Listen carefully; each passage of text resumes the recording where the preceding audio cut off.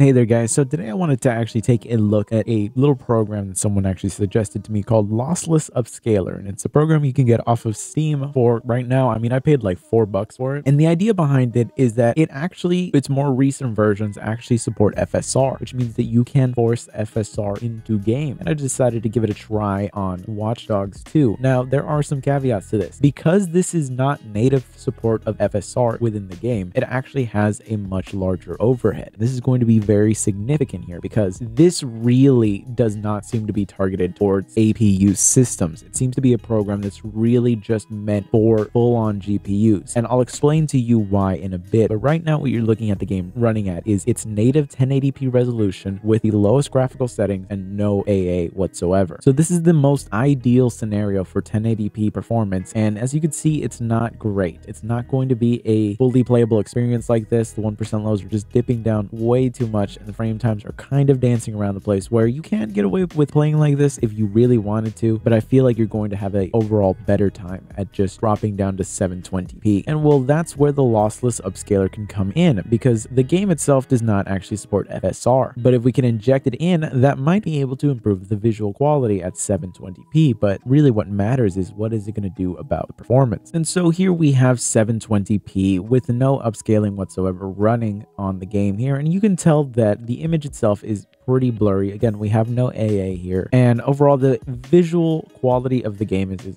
definitely not great. It doesn't look absolutely repulsive, but it's definitely not a good looking game, and especially the lack of AA is making a lot of the edges look very bad at these lower resolutions. But in terms of providing us a playable FPS, we are definitely getting that, because now we're getting 1% lows that are only dropping down into the mid 30s with an FPS average that is in the high 40s. And if you look at those frame times, they are for the most part consistent. They are definitely not the flattest. You're definitely having a little bit of stutter here and there, but it's nothing that is detrimental to the gaming experience, and you could probably get away with playing like this. But now if we jump into the program and we just have things set to the default settings, mostly just auto, and there is something interesting here because they do have an optimized renderer here. Now this optimized renderer is supposed to work for low-end systems. So we have the game running at 720p here in windowed mode, which the upscaler is going to stretch out to 1080p, and here you'll be able to see what it's performing like. Now visually, to me at least, it definitely looks a little better compared to 720p. The problem is that this really wants you to have AA on. It really wants at least some form of AA, though not really FXAA. FXAA being just the cheapest form of AA is just visually repulsive a lot of the time and would make this look even worse. But if we could have MSAA, it would really help improve the visual quality of the upscaling itself. The problem is that this iGPU just cannot provide a good experience with AA on. Really, this program seems to mostly just be designed around full-on GPUs that will at least let you run anti-aliasing at least some setting. And even with this lower end renderer, which provides at least a little bit of an improvement visually, it still introduces a pretty significant drop in actual performance, because if we compare these numbers to where we were at just native 720p, we're definitely taking a hit here, because now our 1% lows are below 30 and our FPS is struggling to get into the 40s. We're mostly sticking to FPS in the 30s. And that really puts this in a awkward position because it looks a little bit better, but it's not enough really to drop you down to what I think is starting to get into more uncomfortable territory to play. So really, overall, I'm a little disappointed to see how this is actually performing here, but it's really just one of those situations where the fact that the games just don't natively support FSR is just going to inherently introduce some overhead that is really going to put you into a position where you might not really want to play the game like this. I certainly found it more difficult to play like this than at just native 720p. Even though native 720p looked a little worse than this, I would rather have the smoother FPS. And it's definitely something that I've been messing around with a little bit now with a couple of games. And for the most part, it really just seems to introduce a lot of overhead, and visually it isn't improving things enough to, I think, justify it on an APU system. Now, this on a full-on desktop PC is completely different. It's actually pretty pretty incredible, and I've been using it with my RTX 2070 Super, and it's actually been pretty great. I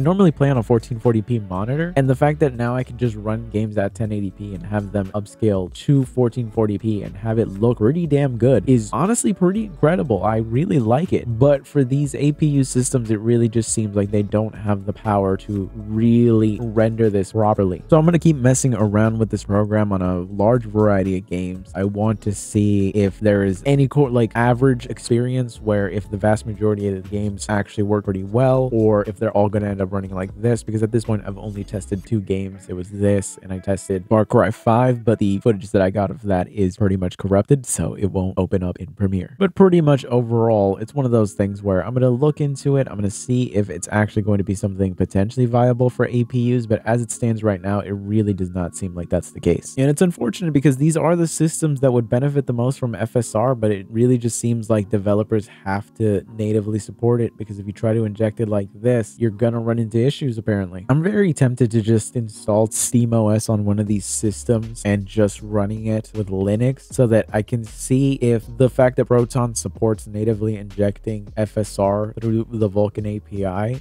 might provide a better experience overall than this. Because if so, man, Linux gaming is starting to look very, very tempting. Now, obviously for certain titles, it's still just a no-go, but for the most part, it's actually pretty great. So definitely stay tuned for more of this program. Maybe not running on this specific chip, but maybe we might try it on RDNA 2's iGPU. You know, the 680M, I haven't done a test on that one for a while, mostly because that system, it kind of just ended up becoming my main computer. It's just so good. Like, honestly, the G14 is probably my favorite laptop of this year, but this HP Pavilion 13 also, like the Aero 13, is kind of incredible. Like, I feel like within the span of a couple of months, I've just gotten 2 systems that I am struggling so hard to decide between the 2 which one I love more, because the G14 is pretty damn incredible, but being a gaming laptop, it does run pretty hot, and the Aero 13 just being a 15-watt chip that does not let you go higher than that, it runs so cool, it runs so quiet, the battery life on it just lasts me all day, and it has a 16:10 screen. But I'm definitely going to be checking out the 680M running with this program. But anyways, I will catch you guys in the next one.